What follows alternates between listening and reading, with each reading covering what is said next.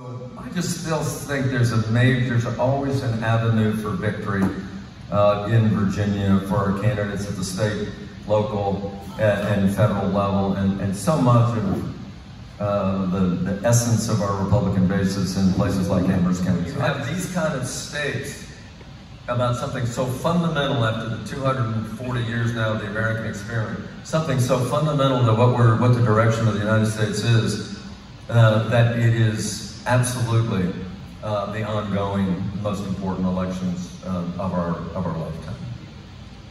We're, I think, in a really good spot right now in Virginia for a couple reasons. One is we have truly a phenomenal leader in Virginia government. George and I know a little bit about that job, but I mean, Glenn Youngkin is a man of remarkable integrity, a deep man of faith, a very decisive person.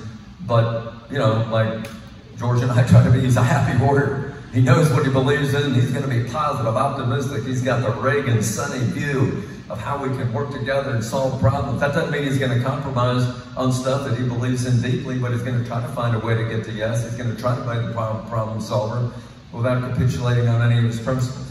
And so with his vast business experience, you can see on everything from economic development, job creation, taxes and spending, education reform. I mean, he is deeply, fundamentally, persistently committed to seeing positive reforms in Virginia. Try to win by ideas, and I think that's what Bob was trying to say, is that you persuade people with our ideas and be respectful for folks and talk to them and try to reason with them.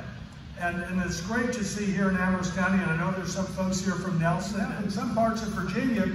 You have local Commonwealth attorneys who look at the criminal as the victim. In truth in sentencing, rapists before then were getting about 3 years in prison, and so many of them would rape again. They had the worst recidivist repeat offender rate.